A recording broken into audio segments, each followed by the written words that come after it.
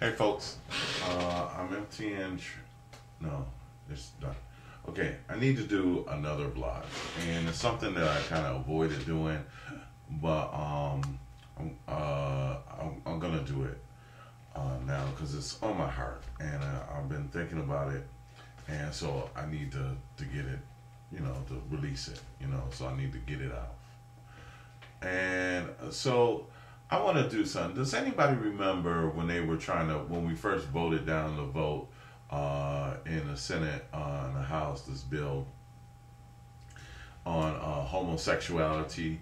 And one of the speakers said that the good thing about the gay people that are homosexuals that have been together, okay, is that they've been together for this long time, and so they take this one couple and say that they've been together for a long time. Okay, now I just saw an ad for something where this one couple, I think they were black too, that they were together for 85 years, married. It's not really relative to what I was saying, but what I was getting to about the speaker, and this one particular speaker was saying that this couple have been these homosexuals have been together for such a long time, and that they love each other, and as I always say, divine, God is love. Define love, and you define God. Uh, you know. There's a lot of people that love each other that are married to someone else. Okay, but the thing about this one thing is that there's this mind job that people do on heterosexuals. They talk about heterosexuals as being as unfit for marriage, is that they've done so poorly with marriage. They've had divorce rate. The divorce rate is 50-50 or whatever it is. I don't know what it is. There's such terrible jobs of marriage that homosexuals, she literally said that we need to give them marriage so they can show us how to do it.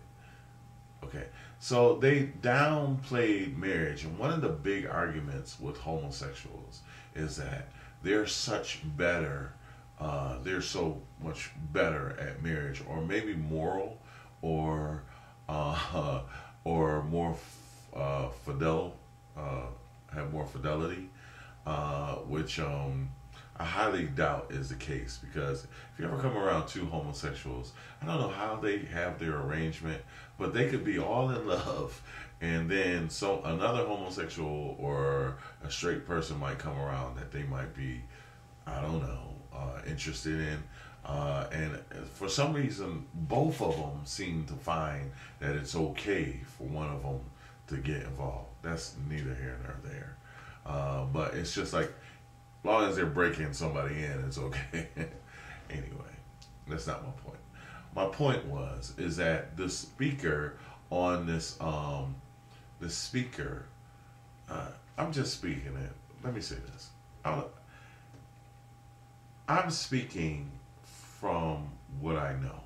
Okay, I'm speaking just common knowledge, experience.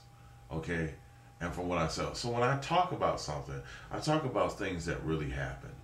Okay. So one thing that really happened is this woman in the House, a lawmaker, and it seems to me that women are very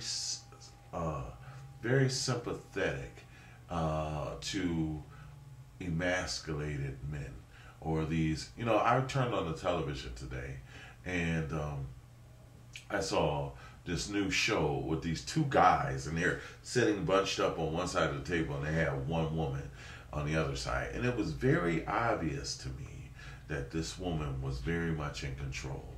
That these two guys who had the show, they might have had the show, and they, tit-tat and tell jokes and stuff like that in order for you to like them, or, make funnies and stuff like that, and you become more like Ellen DeGeneres or whatever. So they become very acceptable and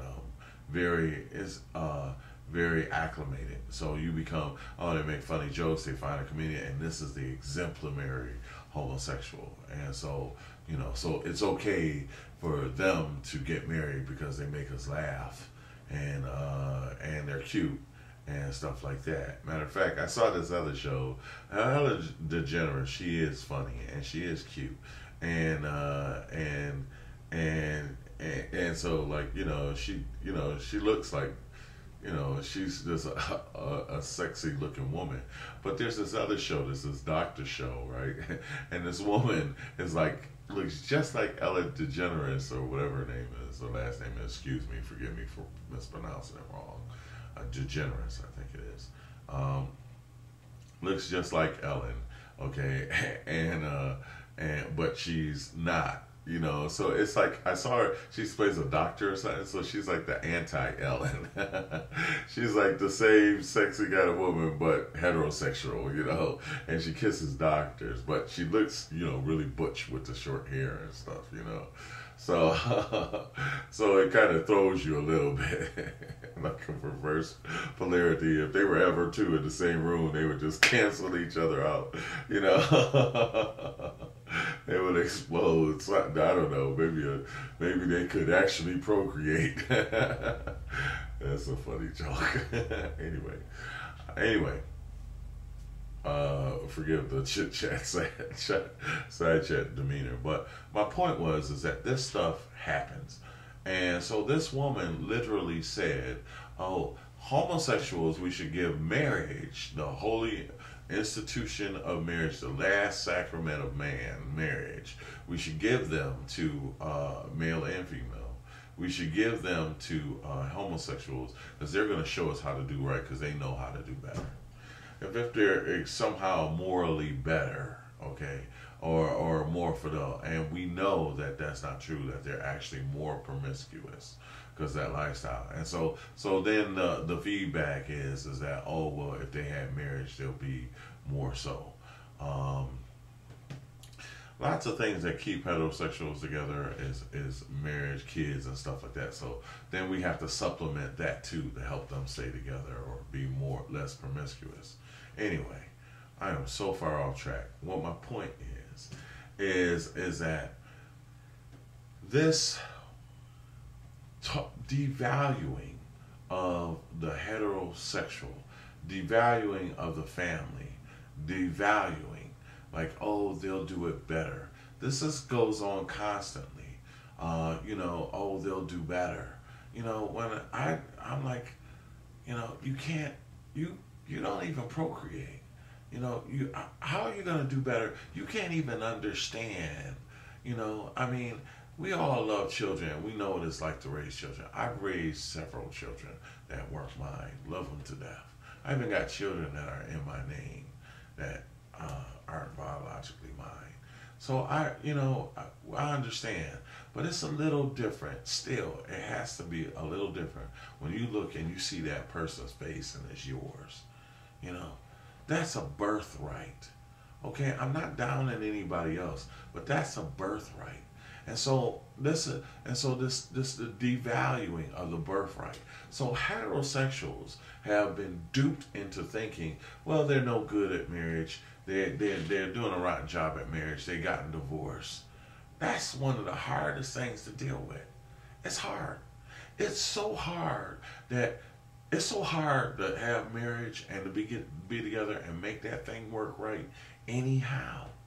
If we had a perfect marriages, we would have a perfect world. But let me tell you, even in the Bible, they basically gave up. They basically said, Moses, the reason why divorce even came into play in the first place is because people were running off and leaving their wives anyway.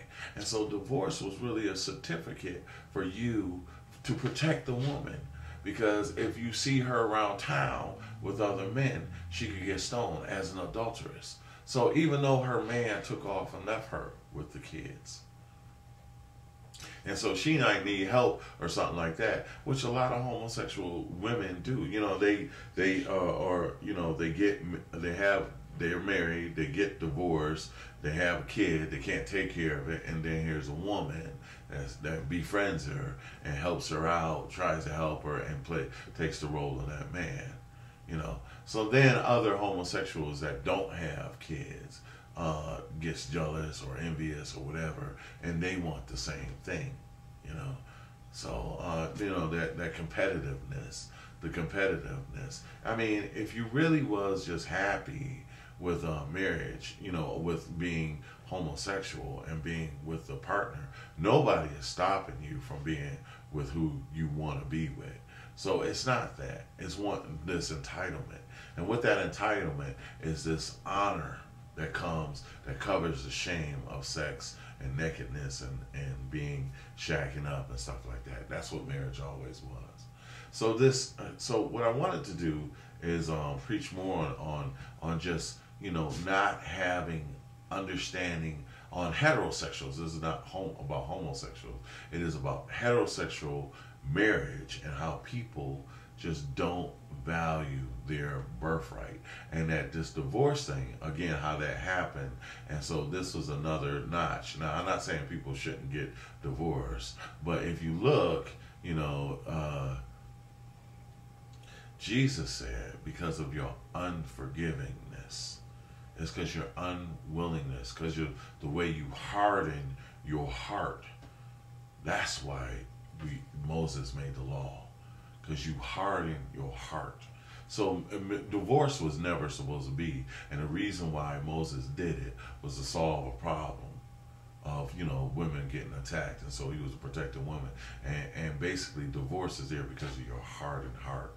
And also, I wanted to go on to not understanding your birthright, and so maybe this will help me lead into it, because I wanted to talk about this several times and I haven't got to it. That's what happened with Esau and Jacob. They call Jacob a trickster, and that he took the birthright of his older brother. So he tricked him out of it for a cup of soup. His brother was working in the field. He was a field person. Came in, he was so hungry, and he said, please just give me a cup of soup. Just give me some of that soup you making. And Jacob said, well, what do I get? Give me your birthright. And so he had so little value. His stomach, took precedence over his birthright, his God-given blessing, and the blessings that he was supposed to receive. He just tossed them to the side for a cup of soup. And so when people denigrate you and they try to knock your confidence down, and they try to denigrate you, and that's what we've done with marriage and stuff like that. Like Al Bundy, Homer Simpson. You're not leaders of the family. The value and the independence of men, like the independent woman. It's like the feminist movement is like that woman on the talk show, is to devalue the man to where he doesn't know his own birthright, his leadership ability, his position in the family, as head of the household, his authoritative figure. A house divided can't stand. You're not equal. One's got to lead. Two, you can't have just an evenly split house. It won't stand. It'll be tearing it apart. So that's why